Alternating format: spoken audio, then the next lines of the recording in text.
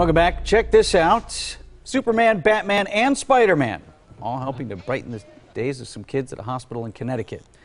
They actually did double duty. Not only did they visit with the children, but they were also washing the windows. Oh, wow.